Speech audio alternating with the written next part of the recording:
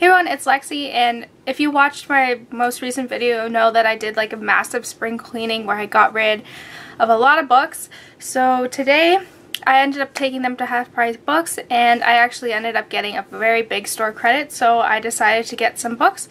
And for the whole books that are featured in here, I ended up only paying $8 for them because I ended up getting also 20% off for selling, which was very good. So without further ado, let's get started. So earlier this month I ended up finishing Private Practice, and it ended up taking me 2 years to finish it, not because I didn't like it, but because I started watching Gilmore Girls like halfway through. So like I finally finished it, so I was on the hunt for like a new TV show, and I ended up stumbling across One Tree Hill. And I know this was a show that's been around for a while, but I never watched it when I was a teenager, so I decided to give it a try, and I really like it. It's gonna be like my new addiction now, I can already tell. So I went ahead and bought season 1, season 2, and season 3 of One Tree Hill, and I really like this show. I know it ended up changing a lot like later on the seasons, but I really enjoy it now. And I've heard so many great things about this because I know my cousins used to watch this as well, and I'm really enjoying it. I'm almost done season 1. So yeah, we'll continue on with like the TV show theme. I also ended up purchasing the first 2 seasons of Downton Abbey on DVD. And I've never, like, again, I never watched this show. I was kind of did not join this bandwagon until recently, and I really like it. I love the kind of the historical element to it, and also Professor McGonagall's in it as well. So yeah, I'm super excited. I really love this series, quickly becoming one of my favorites as well. And kind of to finish out with like the TV series that I also got the second season of Castle. I know people say like Castle is kind of like Bones with like the switched roles, and I like it. It's enjoyable just because I know Bones will be ending after next season, which I'm very sad about, so I decided to try this one out as well. And I watched the first season, it was really good, and I'm happy to start this one too. On to movies. The first movie that I purchased this month was the Spider-Rick Chronicles, and I loved the Spider-Rick Chronicles growing up. Like I think I remember reading them in grade 3 or 4.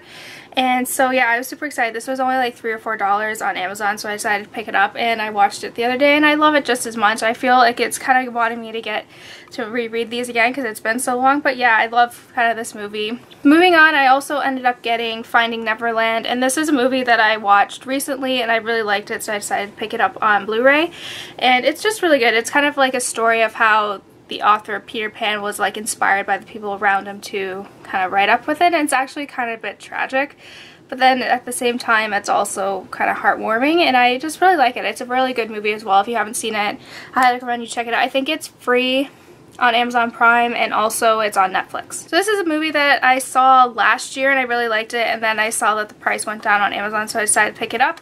And it is What If, and it stars Daniel Radcliffe from the Harry Potter series, and I like this. It's about a guy who's kind of like in the friend zone. He falls in love with this girl, and just kind of their story together, and I really like it just because it takes place in Toronto, and it's neat because I'm from Toronto, so it's neat to see kind of like the background and like the city and all that. So it's really cute, and not a lot of films are filmed in Toronto, so it's nice to kind of see that, and it just kind of brings me back home. So the next movie I ended up purchasing was Guardians of the Galaxy, and this is like, I don't know, I like this. I really like the Marvel movies, and this one's probably kind of like, I like it a little better than Avengers because it's more of comic relief, and there's Chris Pratt. This movie was one that came out last year, and it was nominated for Best Picture and Best Actress, and I really like this movie. It's a really good coming-of-age story, and it's Brooklyn, and I really like this movie. I'm reading the book right now, and I really like it, and I think it's just a good kind of story. I think I'm gonna butcher her name. Saoirse Ronan does a really good job with this. Like, she is phenomenal in this movie, and it's a good coming-of-age story, and it's like kind of talks about like, do you do what's best for you or what's best for everyone else, and kind of like the making that decision, and I really like that. And so if you haven't seen this movie, I highly recommend you check it out. It is very, very well done. So the last kind of movies in here is one that I was super excited. It came out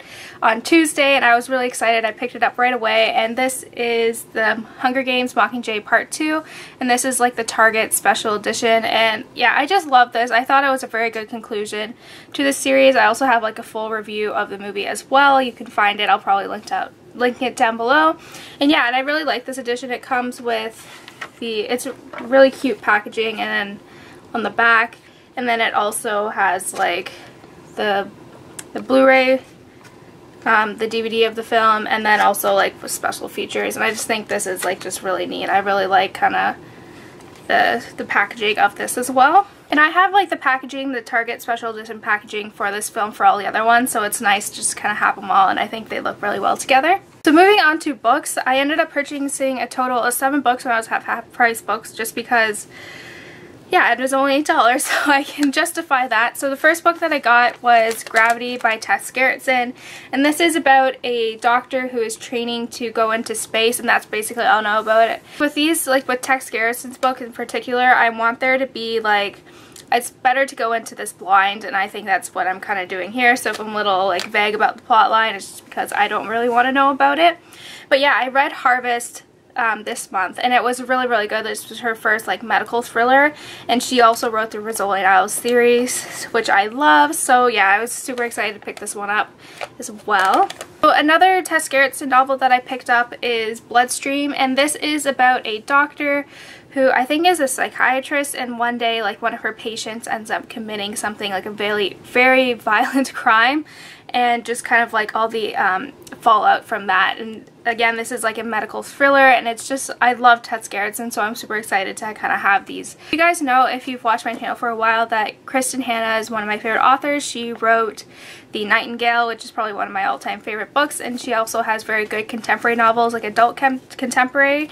And this one I saw, and it's Between Sisters. I had my eye on this book for a while now, and it was actually really cheap. So it's basically a story about 2 sisters, and kind of like there is like a fallout when they're younger, and then I guess like fast forward like 30 years and they end up kind of having to rely on each other again, and just kind of the dynamics between that. And I love Kristen Hanna. She always does a good job, and there's always a tearjerker element to it, so I can't wait to start this one as well. Next Kristen Hanna book that I got was True Colors, and this is a contemporary novel about 3 sisters, and kind of their mother dies and how that kind of changes their dynamics when they're young.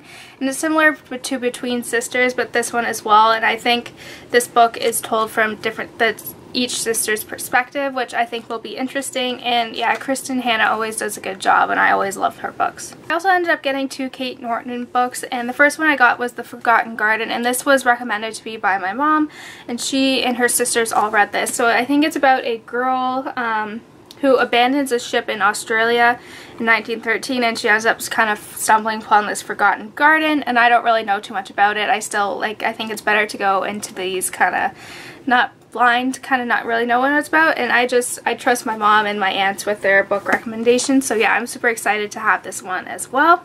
Next Kate Morton book that I got was The Secret Keeper, and this is about a girl who is 16, and she ends up witnessing this very bad crime, and she keeps it a secret forever until she's on her deathbed, and she kind of like shares it with her, I think, granddaughter or someone in her family, and it just kind of revolves around that secret and how like even to this day, like 50 years later, it still has an impact. And I thought this was really good. This was also recommended by my aunts and my mom, so yeah, I'm super excited to write this one. I feel like I've heard very great things about this, so yeah, I'm super excited to have this one as well. The last book that I ended up getting was one that I was super excited. I saw it there and I was just like yes, because I was waiting for it to come out on paperback just because it was cheaper, and then this ended up being the price of actually what the paperback would have been.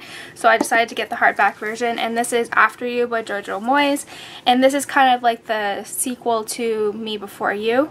And I read Me Before You over the summer and I really loved it.